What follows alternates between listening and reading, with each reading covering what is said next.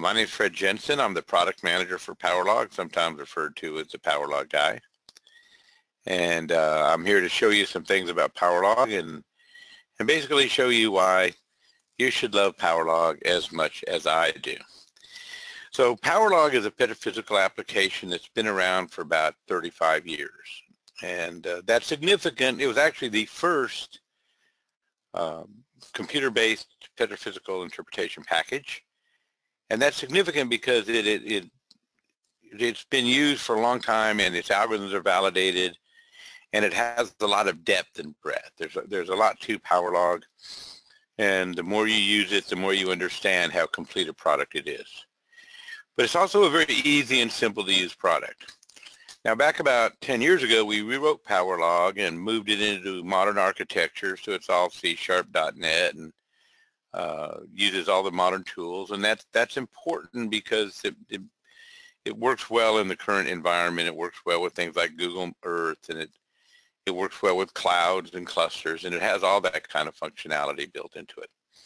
It's also sitting on a database, and I'm not going to spend a lot of time talking about the database, except to tell you it's important to understand that we have a database and that we have all these tools to remind you to back up your database. And so that you can back up your data, you can set up automated backups so that you never lose your work. And you can build multiple projects, and you can handle thousands of wells in a very effective, efficient manner. So the database brings a lot to the picture, and that's one area where PowerLog is very strong. It really gives us the ability to handle a large number of wells. We actually have a client who routinely handles about 5,000 wells a day, so that's one of the big things. We also have a lot of nice features, like we have really easy to use importers.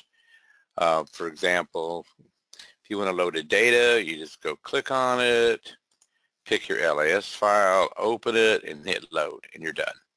So we have data loaders for DLIS, LIS, ASCII, and we have smart loaders that they actually go in and look at the data and try to understand what it is. So a lot of tools for loading the data. The reason PowerLog has been popular and remains extremely popular is that it's easy to learn and easy to use. And we've been focusing for years on allowing the petrophysicist to handle the data loading and the editing and all of the pre-processing stuff as quickly as possible and get to the fun stuff, the actual interpretation. So we've loaded all the data. We've got it here listed down here. This is our project data manager, which shows us our project tops and a lot of project information. And then we have the individual well data down here that shows the tops and the curves and the zones and everything that's been created for each particular well. So let's go ahead and start it out by looking at a log. We're going to look at a log. These are North Sea logs. So let's go ahead and view what we call a log plot. And here's a log plot. And we have over here the gamma ray, the SP, the caliper, resistivity curves, the density, a neutron, and a sonic. So here's all the data. We're showing the tops over here. All of those were loaded. These were loaded from ASCII files, and the rest of these came in as a DLIS file.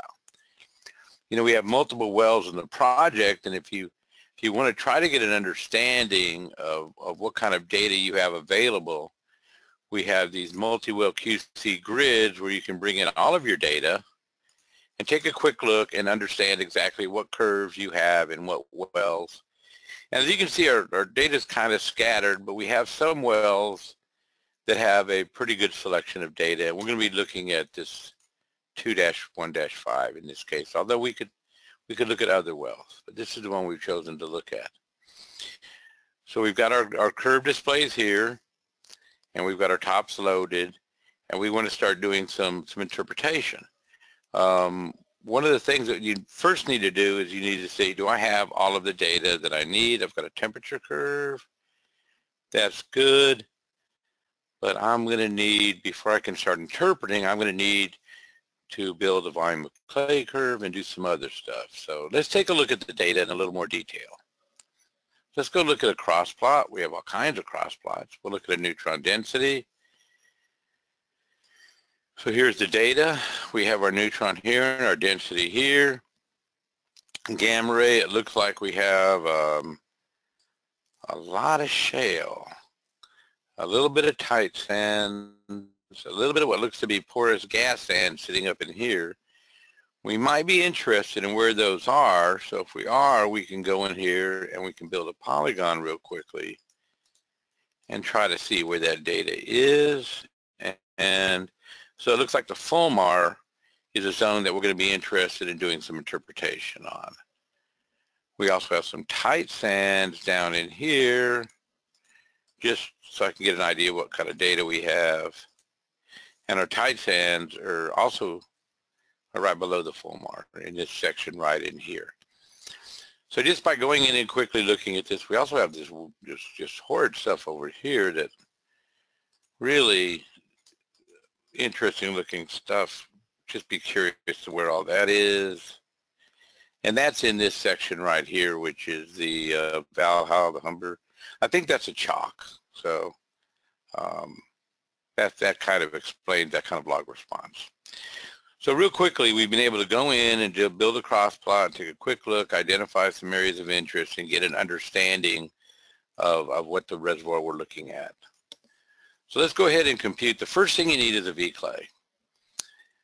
I say this to everybody I start talking to about logs, is if you do not get a good V-clay curve, you are not going to get a good interpretation. It's critical. So let's do our V-clay curve. We have a lot of ways of doing V-clay. We're not going to get very complicated today. We're just going to go in here, and I'll just pretend we haven't started yet. And we're going to create a V-clay curve. So let's pick our clean points. We want to do pick values. So let's go with a clean point, about 9. We don't like to have too much clean sand. And then let's go with a clay point about, let's be a little pessimistic and go here at about, we want to make sure we put a little clay in there, so about 91. So there's our clean and shale points. So then we just go in here and we run this module. And we quickly generate a V-clay curve, which we can look at right now. So there's our V-clay curve. Let's go ahead and focus in on an area that we already know we're interested in, which is this section down in here. And highlight in on it. And so now we have our clay, and it looks pretty interesting. Let's, instead of petcom, let's go to the linear and run it. And you can see we get slightly different responses. There's a lot of different algorithms available about everywhere. So this is for more older rocks where we have the Leonov, we have Clavier, we have different kinds of Stibers. Now what's interesting is the petcom actually, when you run it, it will give you a little bit. You see what it's doing here is it's taking the thin beds and making them a little bit cleaner. And you might ask yourself, what exactly is it doing? Well, you can come in here. I hit the wrong button. You can come in here and you can bring up the help files, and you can see that the petcom is actually doing a little bit of a deconvolution and correcting for thin zones and showing it a little bit cleaner in the thin zones. We have really good help files in PowerLog, and I just wanted to show that because that's a nice feature. So now I've got a V-clay curve. It looks okay to us. The next thing we would want to do is get an idea of the water, of the RW in our zone. So let's bring up our log plot again. And let's go look at our RW. To get RW, let's go ahead and look at a picket plot. So we're going to go once again into crossplots. We spent a lot of time there as your petrophysicist. And we're going to go in here and we're going to get an idea of what our RW is. Whoops. And RW is about 0.05 at bottom hole temperature. We've already corrected, we've already got a temperature curve, and we can go back in and see that corrects to somewhere around 0.1 up at the surface. So now you have an idea what the RW is, and we're actually ready to go in and make an interpretation. Now the original cross plot, if you recall, and we can go look at it again real quickly, demonstrated that this is not the most simplistic lithology you've ever seen. It looks like we got some sands here, but we've got some other lithologies involved. So rather than doing just a real simplistic, let's go ahead and do a little bit more complex analysis. And let's go ahead and go in and do a multi-mineral analysis. So let's do multi-min, bring it up. And the multi-min allows you to take your neutron, your density, and your sonic. If you have other curves, you can select the curves you want. There's a lot of flexibility within the package, but we're going to use neutron density sonic since that's what we have. We put in some of the parameters. Here we have VCL times 1.5. I'm not sure we need that, but we can go back and look at that later when we get our results in. Here's the parameters that we have for our lime, our dolomite, and our sand. We've got a V-clay curve we already created, and we also think these are our clay parameters based on our cross plots. And then here is 0.1, so that corrects to about 0.05 at bottom hole temperature. We get an idea of what we're doing here. It's just some simple. We have a whole bunch of different options in here. We need to cement dough. So it's really easy to set up, but we're going to generate a whole bunch of output curves. So let's go ahead and run this. And it's going to run, and let's take a look at the results. Now, PowerLog allows you to save whatever screens you've built, but it also allows you to save your tracks. So I built a multi-min, and I can come in here and drop it, and there's my multi-min track right there.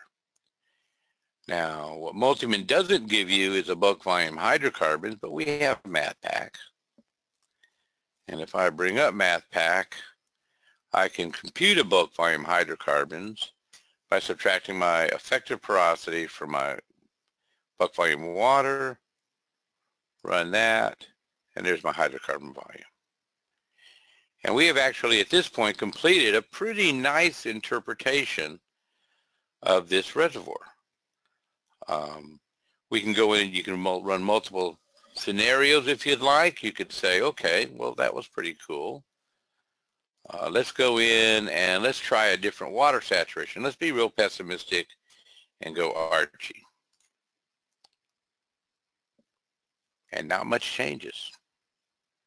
So this is one of those zones that the sands are pretty clean. We're not going to see a lot of effect from that.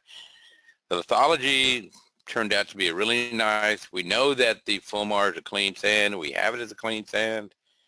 We have some limes down here. So now we have a pretty good idea of what the interpretation is. The next thing you might want to do is go in and you might want to see how much pay you have. That's an idea. So let's go in here in the cutoffs and zones. And I'm going to show you some of the neat functionality in PowerLog. We want to use my multi-min water saturation here, the multi-min porosity, and the multi-min V-clay. And the same thing down here. We're going to use the multi-min water saturation, the multi-min porosity, the multi-min V-clay. Our outputs are going to be the zone, net pay, hydrocarbon pore volume, some pretty standard net pay things. And we're going to go from we haven't created a Fulmar top, so we can go from the top of the Fulmar to the base of the Fulmar here. And we're going to generate this report. We're not going to generate output curves, although you could generate pay flags and that sort of thing. We're going to say water saturation determines pay, and then these determine reservoir. And we're going to generate a report. And we're going to overwrite the existing report. So let's run this. Let's view our report. And there's your final analysis for the report. It's about 6.5 feet thick. You have 1.5 feet of your hydrocarbon pore volume with an average porosity of 27% and an average net pay of 13%. Now you might want to get some other factors that you're interested in. So we have a lot of other ways of viewing the data.